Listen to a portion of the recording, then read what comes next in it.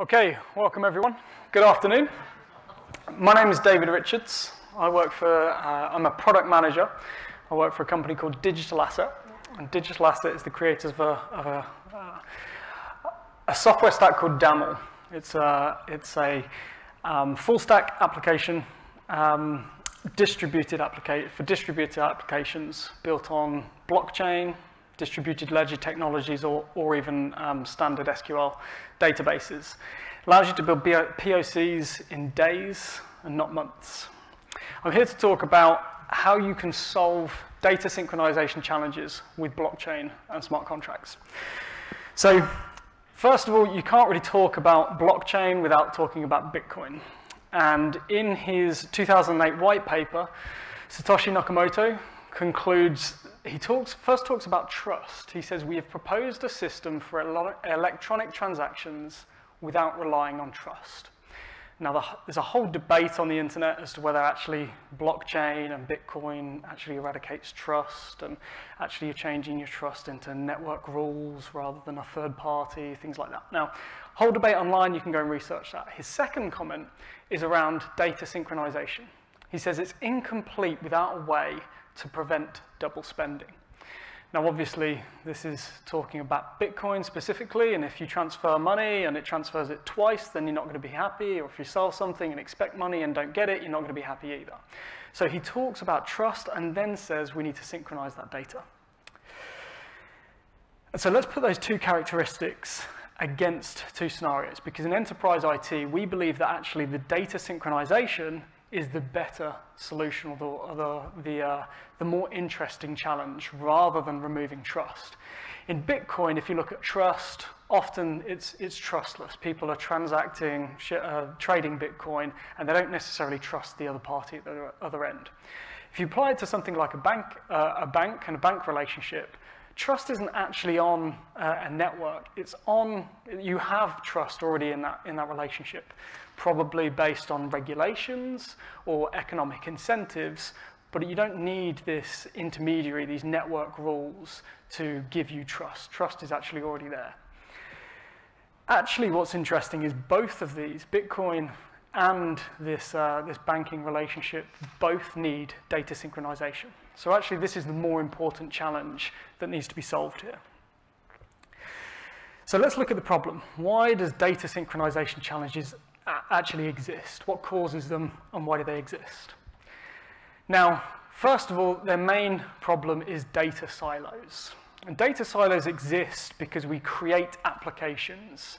So we have parties that have applications. Now, when I talk about a party, this could be anything from one organization, a complete organization, or it could be a team within an organization, or it could be down to the real granular level of a service within a service-oriented architecture. Okay? And these data silos exist because they need to process data. And they usually consume data, they process data, they do something with it, and then they make it available or pass it on.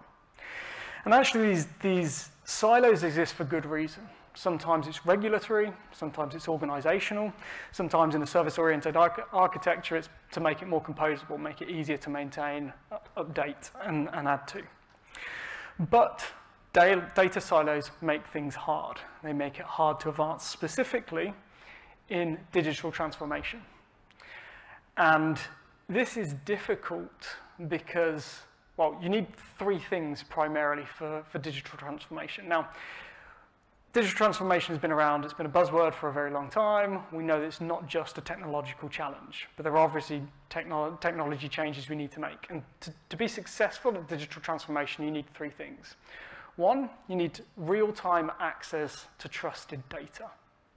And if your data is spread in various different places, different data silos, you have no trusted one source of truth. It makes it very difficult to get the right data to the right place at the right time to make critical decisions.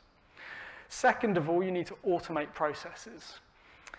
If you have any manual processes in here, if you don't have self-service, if you can't compete on speed and cost, then you're going to find it very difficult to advance and to meet your industry and customer needs. And third of all, you need to adapt quickly. You need to adapt to your market and industry changes, to the demands of your customers, and you need to adapt quickly to put these new applications in place and get data there. If you have a complex data landscape, it's going to make it nigh on impossible to be able to achieve that. Now, let's look at a simple example of going to visit a doctor in a hospital. Now, thanks to the NHS, we don't actually necessarily see this in the UK. This sometimes, most of the time, happens under the covers. But for private healthcare, and often in the US and elsewhere, this is a very common practice. You go to see a doctor. As a result of that, you see a hospital that is another party. They have medical records about you. When you go, you incur costs, and they need to get an insurance company involved. All of those have banks. All of those have entities. So just for the fact of visiting a doctor, we have now 7 parties involved that need to work together, share data, and transact. If we then blow up, this is obviously a very simplified high-level view. If we then blow up insurance, you have then, again simplified, you have 3 parties involved there. You have policies, claims, and finance, for example. So just very simple act of going to see a doctor, we now have 10 parties involved that need to interact, they need to transact, and they need to share data. Now, don't just take it from us. This is a problem seen often in the market. So Harvard Business Review. The "our systems don't talk" problem, which bedevils most companies and is anathema to digital transformation, leads to enormous process inefficiencies. Gartner. Business units undertake data or analytics projects individually, which result in data silos and inconsistent processes. They happen. They're out there, and Salesforce, they have a negative impact on organizations. According to the American Management Association, 83% of executives say that their organizations have silos, and 97% think they have a negative effect. So silos are out there, they have a negative effect, and we need to overcome them. Now, silos are there. Why is it so difficult to integrate data? Why is it so difficult to make sure that things run in sync? And it's really about business consensus. Okay, if we could have all of the same information and have a true state, an understanding of a current state, then we have no problem. And this is our naive mental view of how data integration works. We have 2 parties. They have their own data, the lighter colors there on either side. And then there's one part where they share data, the darker side. And we assume that all of the right data is shared and integrated effectively. Now, we believe that each party has some local view of a global truth. In reality, that's not true.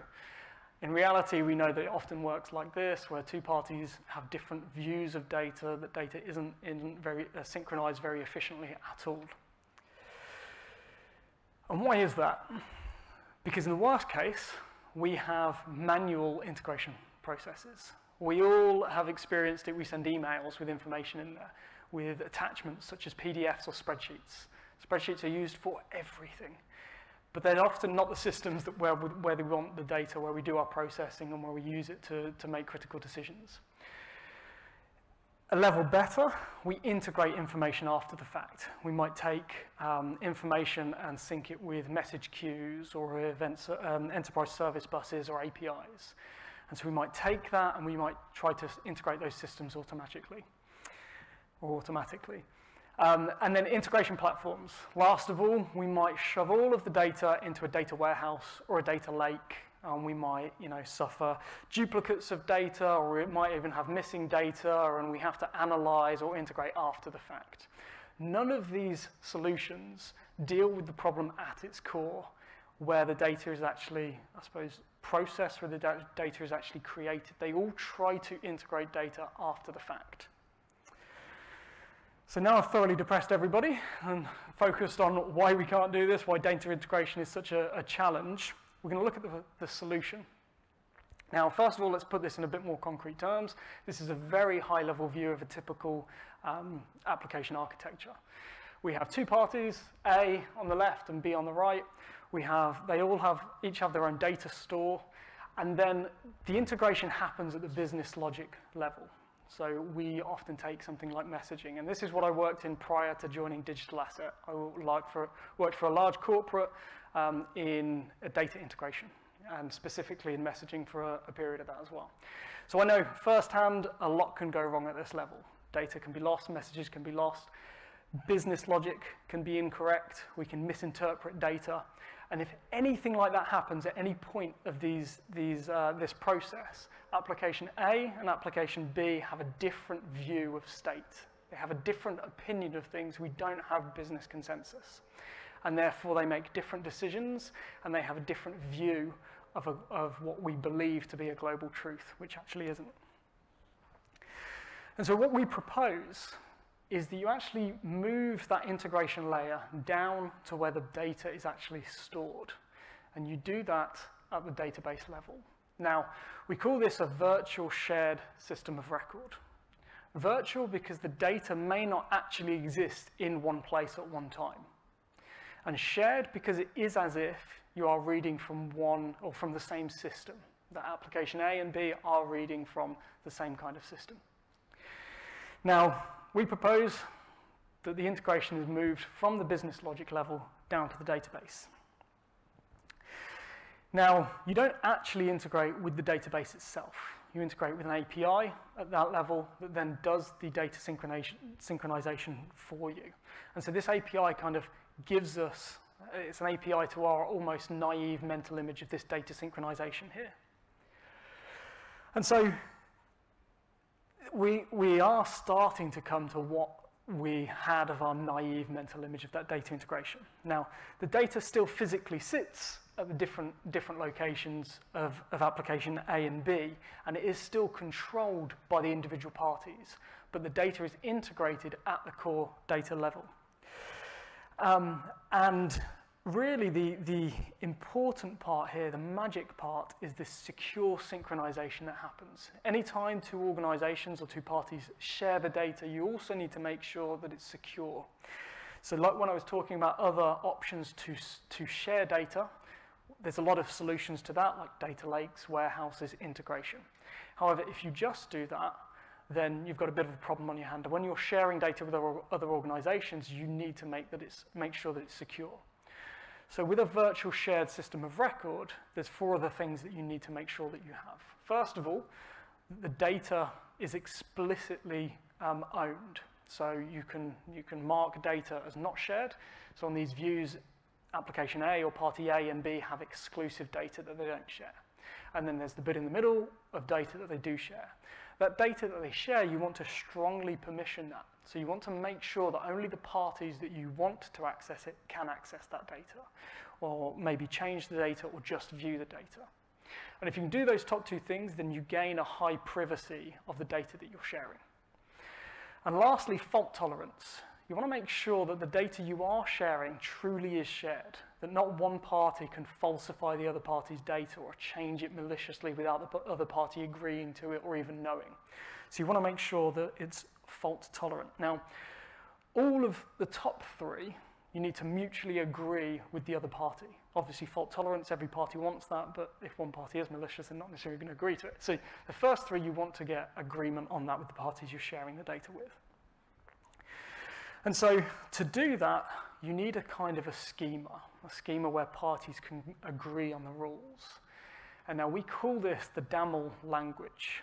Okay, if you forget it, it's on my t-shirt. This new schema is called the Daml language. And this really takes care of those data permissions, the ownership, and the privacy. Now, I'm usually against sharing code in forums like this. You don't have to look through it, you don't have to understand it, but I'm just using this to show how simple it is to write Daml code to create applications that have parties and permissions at the core. So shown like this is a template, and this is kind of core to what the Daml language is. If you look at it like this, it's very similar to a class in object-oriented programming. You have at the top your properties, the data that you're using here. You then have methods that change that data, that deal with that data, that do something. You have parameters on those methods, and then you have some business logic at the bottom. So something very similar to what you'll be used to with Java classes. And this is the benefit of Daml. This is where the strength really comes in. At the top, you have the data model, similar to like a database schema. So you can imagine that a template is maybe a table, and these properties are maybe the columns in that data. And then you have authorization built in. So you have parties built into this code, and you say who's a signatory of this data. So who can sign off on this data changing? Who is an observer, so who can read this information or watch it as it happens? And who is a controller, who can actually manipulate this data and call methods on this template? And the next, your methods become your API. That is the way you interact with your system of record. That's how you interact with the code. And lastly, you have composable actions. And these composable actions in these methods, they're pure, they're deterministic, and they allow atomic composition of other actions. And this is where it becomes interesting, because if you can make sure that only the people you want are acting on your data, that you strongly permissioned it, that you know who is doing it, and you've authorized them to do it, if you can sequence those actions that are taken in those methods, those API calls, then we really call them contracts and not objects. And what you're doing here, you're effectively creating an event log, right? So-and-so made this action and that's happened. If you can replay these actions here, and you can see they kind of call other methods, you maybe can see that. They call other methods, and as long as you can sequence that, you can replay the event log to understand what's happened. And so this is a kind of a very simplified view of what an event log might look like in this term. So we have, just a very simple application here of transacting money transfer application. We have 4 parties of the Federal Bank, Bank of England, Tom, and Amy. And as they transfer money in the virtual shared event log, this is all recorded. Now, Amy only sees the events that are relevant to her. And we believe we know if we have Amy's log, if we have Tom's log, we have the federal log, and we have the Bank of England log, as long as they are ordered correctly, we can see exactly what happens when. And you have strict permissions on there. Obviously, Amy can't see Tom and the Bank of England's transaction together, so that doesn't appear in her log. And if you can replay events in a log, then you can understand its state. You can understand the balances that Amy has with the Federal Bank or with the Bank of England, for example. And so this is really important. This is where really the magic happens with the Daml ledger and the Daml model, which really gives it its power. I like to point out all of this is open source, that all of this technology that we have in terms of the Daml ledger, all open source and available. Now, this is where Daml starts to enable this virtual shared system of record that I showed earlier. And Daml starts to take over that kind of synchronization layer at the bottom. Now, these participants, or these local data stores become participants. They have a stock database, which has their kind of view of the world stored on it. And the applications interact with that on an API server. We call that API the Daml Ledger API, okay? And because we can sequence those events, we need something that plugs in at the bottom, which is a consensus or synchronization layer that takes these API calls, these transaction contracts, and puts them in an order in a data store somewhere. And this is where we use, where Daml drivers comes in. So Daml drivers does this. It takes those events, it takes the contracts that happen and puts them on a consensus or synchronization layer. This consensus and synchronization layer is just concerned with ordering and validity of consensus. And so when those transactions happen, it makes sure that it goes in the right order so we can get state from it and understand the order in which these things happen. Now, Daml drivers kind of abstracts away that consensus layer. So we can use multiple different technologies under the covers to get that consensus layer. And we really advise you choose those based on your non-functional requirements. So it might be based on cryptographic features, or it might be based on speed. There's multiple things that we can use on there, cryptographic blockchains, distributed ledger technologies, or even your standard databases. And so it really avoids locking into some of these distributed ledger platforms. We kind of take the mantra of Java here, where you write your application once and run it anywhere. It doesn't matter on the consensus layer that you're running your technology on.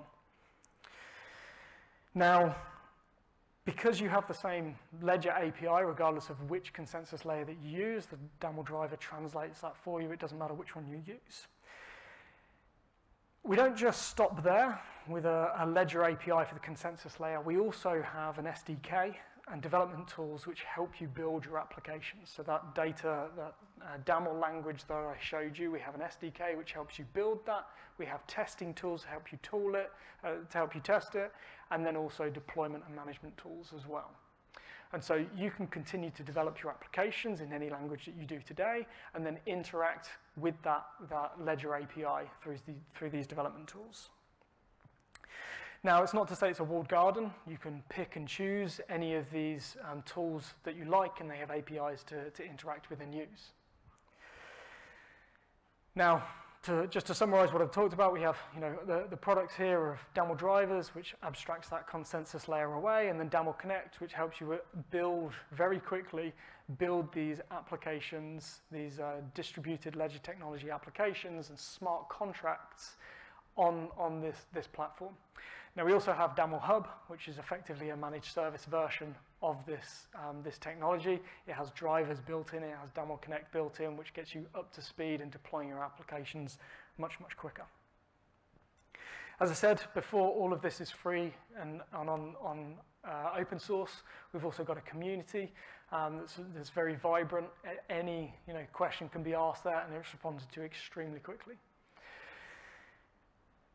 Now, I've spoken about how we can get a golden source of truth. So how we can make sure that data is synchronized at the database layer, and how we can make sure that we have automated processes. Okay. Now I'm going to show you the third benefit of how you can adapt very quickly and how Daml is very composable. Now, if we have 2 or 4 applications, for example, 2 cache applications and 2 IOU applications built on Daml, the IOU and cache applications know nothing about each other. People can transact cache between them or IOUs between them. They can't transfer cache for IOUs. All we need to do now is add a third application on it here, a lone application, so that we can transact cache for IOUs. We don't need to change the existing cache or IOU applications. We don't need to alter them at all. They are on the Daml technology. They are using that to transact with each other. We just need to add a lone application that knows about the cache application and knows about the IOU application. It needs to be given the right permissions, it needs to be given access to that data, but once it has that, it can transact between the IOU application and the cache application, and the IOU and cache applications don't need to know about each other. So at this point, those applications, the loan and IOU, or the cache and IOU applications, know nothing about each other. The lenders and borrowers know nothing about each other, but the loan sticks in the middle and synchronizes that data for them. And so that's really the benefit and composability of the Daml ledger model. It gets granted access to that data, it gets given the right authorities and access to that data, and it can transact between them. Now, to this point, I've only spoken about 2 applications. And obviously, if you can put 2 applications on that system, then you can put more. And if you can think about once you have 2 parties on that same technology that can transact with each other, then you're getting multi-party applications. Now, if you put multiple party applications, you're getting a network of applications. And this is really where the power of Daml comes in. If you can get multiple applications on there which are sharing data, which is explicitly shared and explicitly permissioned, adding more applications onto that platform, they can make use of that data, they can add more data, and everyone can have access to the same, strongly permissioned and explicitly stated the ownership. Now, coming back to those 3 challenges that prevent digital transformation because of data silos. First of all, Daml gives you a golden source of truth. No longer do we have separate ideas of a common source of truth, and actually they're completely different because we're inefficiently integrating. We are integrating at the database layer where the data lives, and therefore we have a golden source of truth.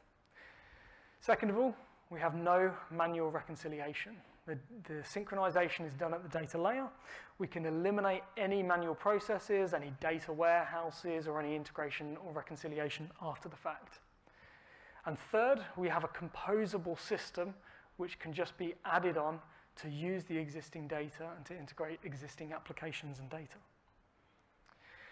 And we're doing this today, largely in the financial sector, obviously where the security is extremely important. We are adding value to those applications today. And our goal is to build a global economic network of seamlessly interconnected businesses. I believe we're likely out of time. Might have some, okay, we're out of time. Happy to come and ask questions afterwards. But if you'd like to get in contact, that's my email address. Daml.com is the website, or we have an active lively forum on discuss.daml.com. Thank you very much.